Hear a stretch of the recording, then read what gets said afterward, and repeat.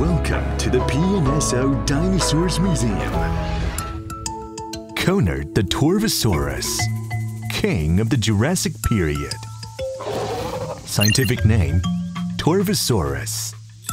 Period, late Jurassic.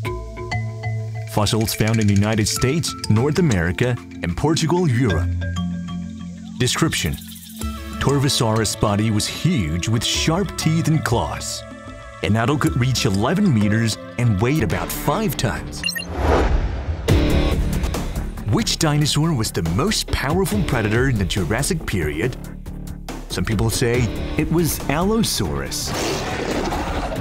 Allosaurus was certainly a capable hunter.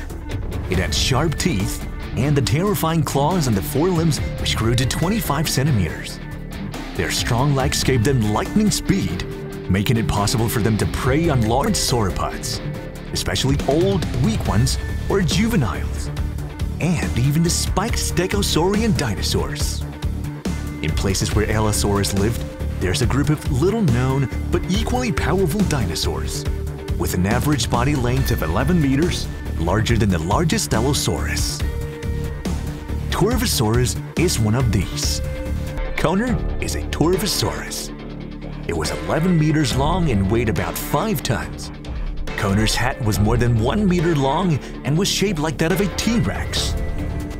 The sturdy skull could withstand strong impacts, fierce fighting, and extreme predation with no injury. To support the massive head, Conard had a very strong neck. Conard the Torvosaurus' most powerful weapons were its teeth and claws. Its teeth were sharp and had serrated edges. The largest tooth was 12.5 centimeters long. These could pierce the flesh and bones of most prey. It had 3 claws on each forelimb.